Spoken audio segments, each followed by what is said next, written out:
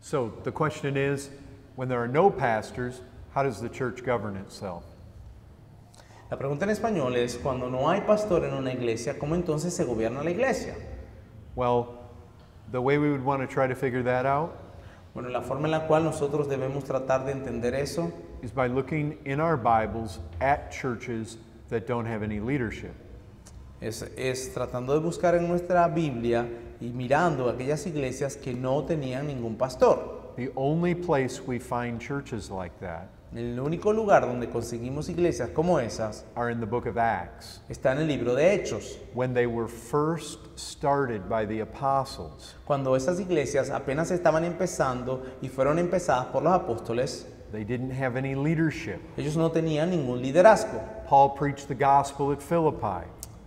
Pablo predicaba el evangelio a los de Filipo. A number of people were converted. Muchos de ellos se convirtieron And then he went on to other places. y entonces se fue a otros lugares. And wherever he went, people were converted. Y donde cualquier lugar donde iba, la gente se convertía. Well, those people would start coming together. Bueno, esa gente se comenzaron a juntar. And then what we're told is that Paul went back among those churches Y lo que se nos dice es que Pablo regresó a esas iglesias and ordained pastors. y ordenó y calificó pastores. So for a season, they didn't have pastors. Es decir, por un tiempo esas iglesias no tenían pastor. And so how should the church govern itself if they ever find themselves in a situation with no leadership? Entonces, ¿cómo debe ser una iglesia gobernada si se encuentra una situación o existe un tiempo donde no hay liderazgo? That is the question. Esa es la pregunta. And because we don't have any specific instruction, Y por el hecho de que nosotros no tenemos una específica instrucción or any specific examples as to how that happened, o algún ejemplo específico cómo eso se debe hacer, we're really put in a place where we have to let the broader principles of our Christianity kind of dictate for us what that should look like. Entonces estamos en la posición donde un más amplio entendimiento del principio debe ser el que gobierne esa situación o el que nos diga cómo hacerlo. And so, I mean, like the principles of love, Como digamos el principio del amor, humility, humildad, submitting to one another. donde nos sometemos los unos a los otros. I mean, really, the only time you're going to run into big troubles is when you have people vying for position. El único momento en el cual en realidad usted va a tener un problema en la iglesia es cuando la gente está pensando en posiciones. When you get people who think more highly of themselves than they ought to think. Cuando usted tiene unas personas que piensan más alto de ellas mismas de lo que deberían pensar. When you have people with an agenda to get into the leadership. Cuando usted tiene gente que tiene una agenda para estar en el liderazgo. Then it can become a problem. Entonces puede volverse un problema.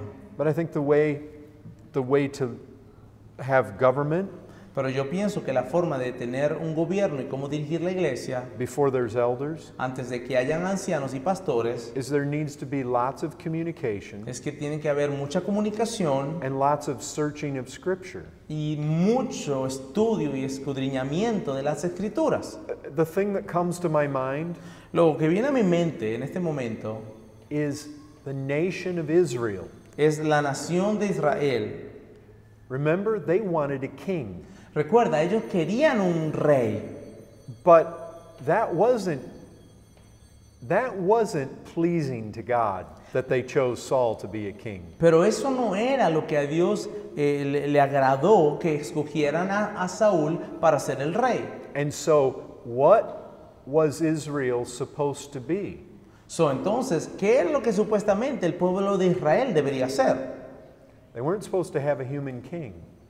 Ellos no supuestamente tenían que tener un rey que era humano. They were supposed to be a theocracy. Ellos tenían que ser realmente una teocracia.